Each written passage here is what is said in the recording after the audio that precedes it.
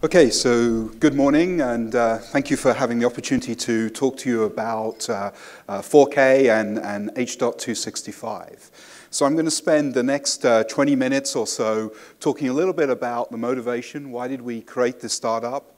What is the vision that we see for video collaboration in the future? And then how are we actually implementing some of the real challenges of building an H.265 encoder? So a lot of people kind of ask, well, why did we form this startup that's called NGCodec? Why did we do that? Why did we quit our day jobs, decide to not get paid for 18 months to build this new video encoder? And we thought long and hard about it, but the real motivation for me is that, I'm sorry to say, but video sucks right now. I mean, yeah, it's got better, but I see so much frustration of just trying to watch video on the internet, whether it's YouTube or other places. It's buffering, it breaks up. But even if you get beyond that, I still feel that the experience that we offer today is nothing like real life. And I feel we got a long, long way to go. And my vision for creating this company is the holodeck, if you're familiar with Star Trek. You should not be able to tell the difference between a real meeting and a video meeting. It should be seamless, just as it is in Star Trek. Now, that's the vision that I believe we can help to contribute. And I think we're going to get there.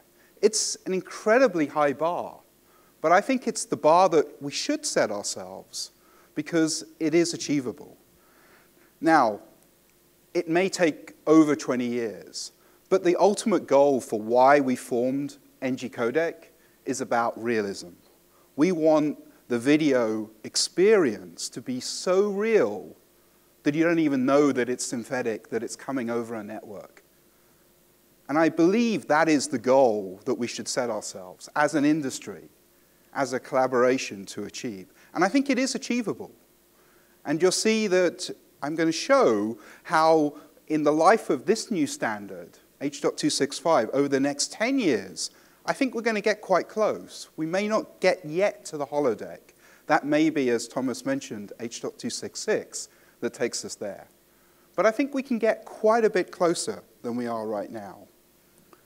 So let's talk a little bit about what are the metrics for measuring quality or the experience or how it can be immersive. You know, what would get us close to that holodeck experience? So resolution is a big part of it. And you've heard, and I think you've seen, we are in a transition. Just as we transferred from standard definition to HD, we're in the transition to Ultra HD or 4K or 2160p. But that's just part of the transition. There are people like in Japan that are pushing 8K.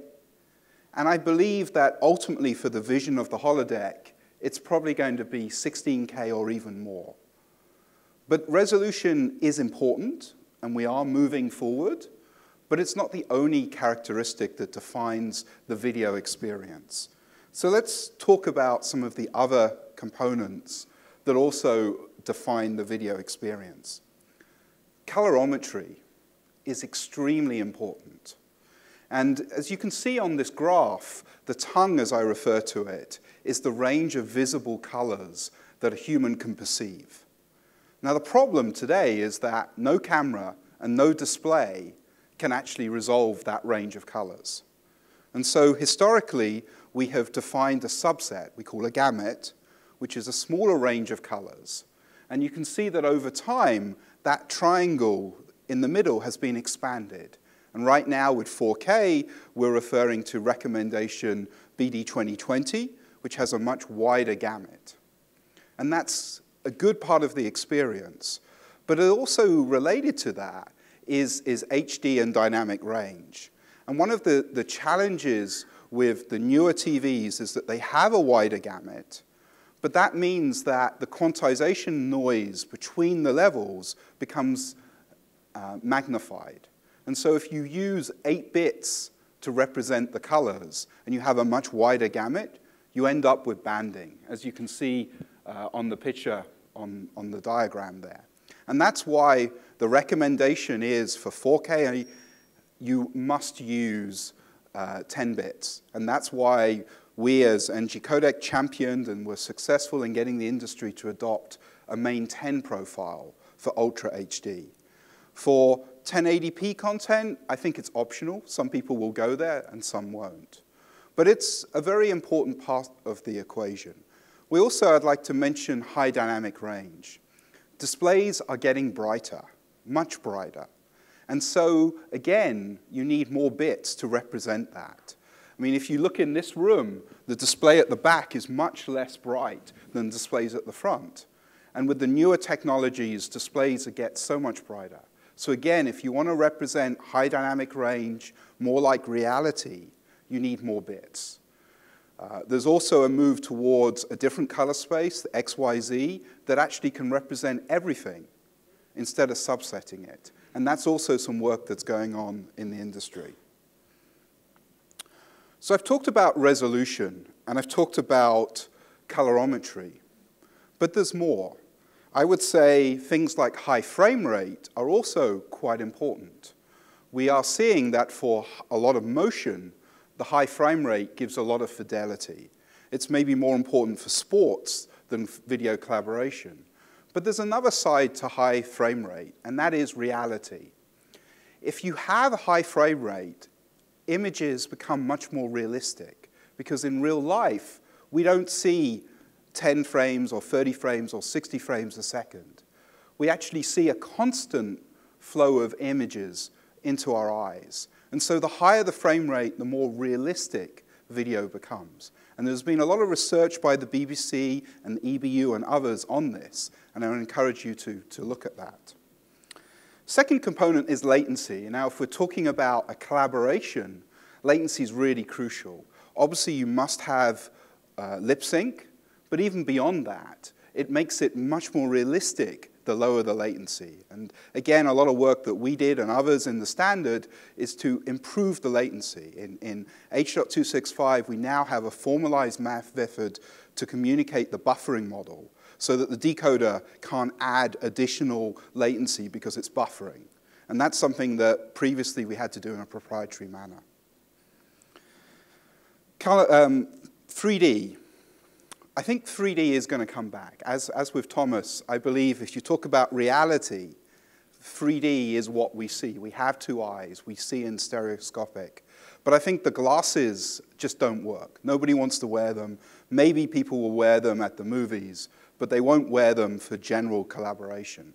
But there are technologies coming together that allow you to do stereoscopic without glasses. But they typically rely on multi-view. You've got to have multiple videos encoded and deliver one for each standing position. But I think that's absolutely going to come. And again, it's part of the realism. And then it's field of view, the immersive experience. You know, when I look here, I have approximately a 200-degree field of view. I can move my head, I can move my eyes, I can see everybody in the room. That's how life is. And so there's a startup company that is using some of our previous generation technology, the Panacast. They have a 200-degree panoramic view, which I've shown on this image. And I think that's what you want. You want an immersive display that's very, very large, that has a wide field of view that represents precisely what you would see. I personally don't believe you should go wider than 200. I think when you start to see some of the 300, 360 degrees, it becomes very awkward. We're not used to seeing behind us at the same time. But 200 degrees, when you use it, I think it becomes very realistic. And I think it's a very important part of the collaboration experience. But all of this generates bits. And in fact, if you put all of that together, it could be in the gigabits or even higher. And so codecs are fundamental because you have to compress this data. There's just so much data that if you want to communicate it to anybody, compression is essential. And we've had many, many generations of standards. The great thing is that the latest standard, H.265, is achieving around a 200-to-1 reduction. Imagine that, 200 times smaller. It's phenomenal. And so, you know, I would say we owe a lot of gratitude to all of those engineers that worked incredibly diligently to come up with this new standard. You saw from the previous speaker the sheer intellectual effort that went into this standard. And it's delivering phenomenal results. And we fully believe that just as 50% of the bits on the internet today are in 264, the same is going to be the case for 265 going forward. It's got phenomenal traction for a standard that was only ratified 6 months ago. So what I'd like to do now is play a very short video. This is a 3-minute video that really describes some of the future use cases that I think H.265 will deliver. So this video, unlike my holodeck, which is 20+ years out, I would say this is 5 to 10 years. So this is kind of showing some different scenarios, including right at the end, you'll see a video collaboration experiment that's actually happening. And I may provide a bit of commentary, but there is also some audio. So let's start the video.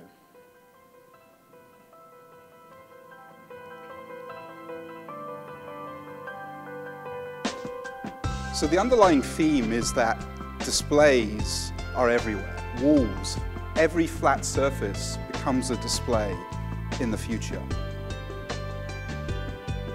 So here we have a video call going on, but also he's interacting, he's doing work with the display in the office. Again, the table is now also a display. It's talking to his mobile or her mobile, and she's actually interacting with the table. This is now more in the home. You can see the fridge is a display. It's playing back video content that had previously been captured. Now we have a FaceTime, a video call coming in. It starts on the mobile, but then it transitions to the display on the table.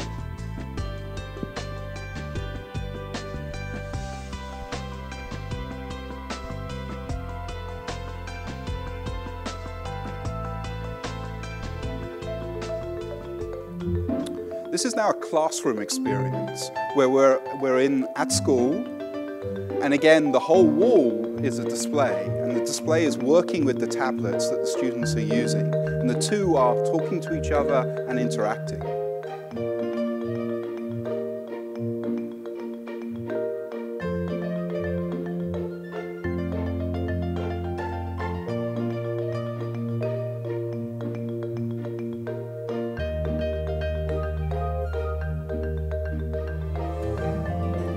Now, this is my favorite example. This is augmented reality. This is a huge display in a national park that's augmenting information.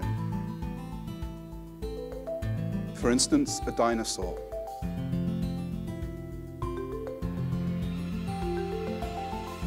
I think this is going to make learning and entertainment just amazing as we augment reality onto our displays. And then, of course, we can take it home and share. The final example, I think, is video collaboration at the next level. This is a video call, but can you tell it's a video call?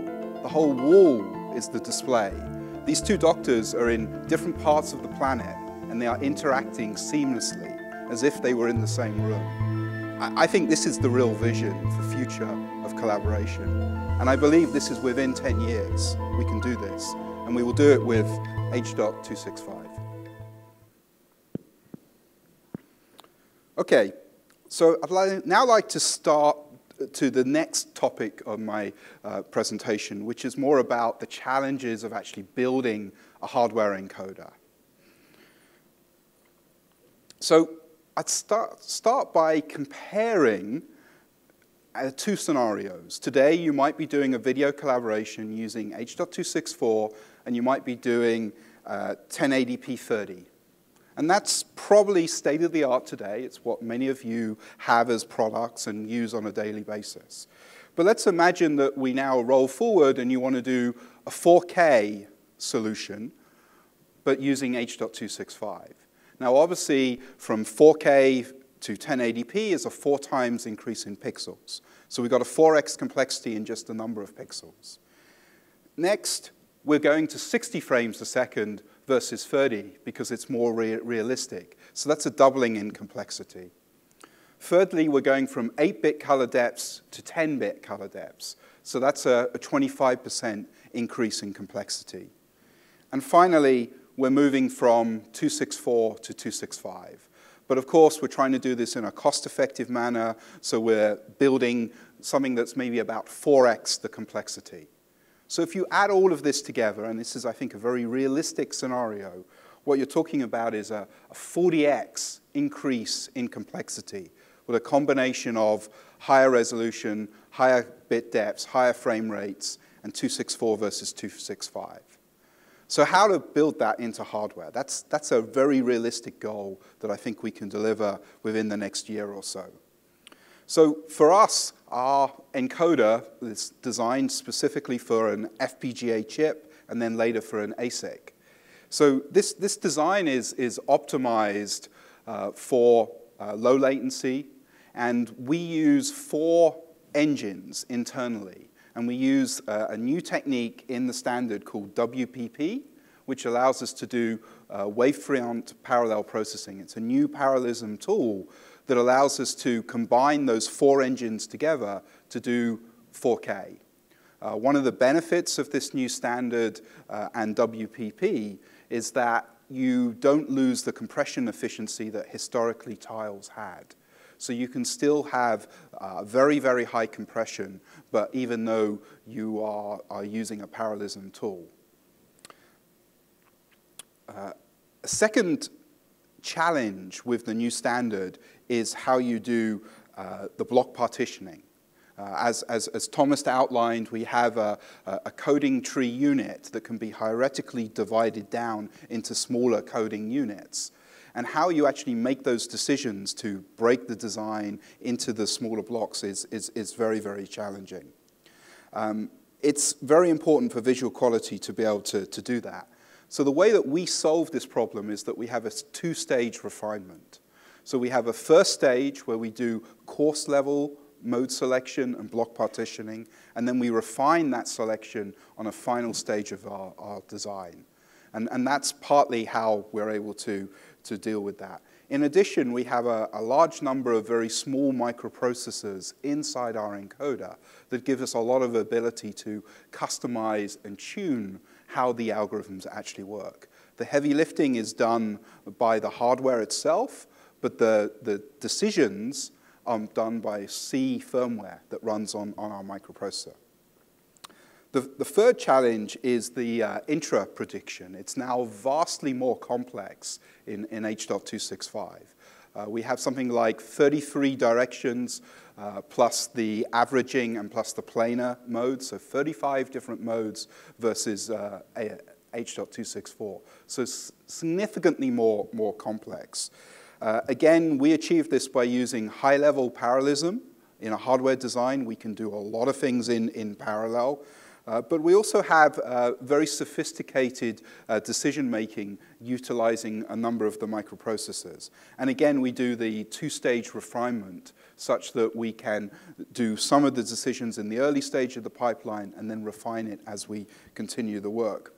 One of the options could have been to not implement all of this complexity and only do a subset. But we felt that it's very important to achieve the high performance goal that H.265 can achieve is that we implement everything. And again, we have to be very, very smart. In the past, you could do a brute force approach of doing everything. But with the new standard, it's not feasible, even in hardware, to do a brute force approach. So a couple more slides. What about imagining this 4K scenario? It's a video collaboration. What are the choices that you would have to implement? You know, one choice is that you could decide that, well, actually, I'm going to use a PC. The problem is, it's very computational enhanced. You know, trying to encode and decode 265 on today's PCs without hardware acceleration would mean that it would probably, you would struggle to get more than standard definition. You know, it's very, very, very tough. So you're probably going to get 480p, given the fact that you've got to decode this video stream as well.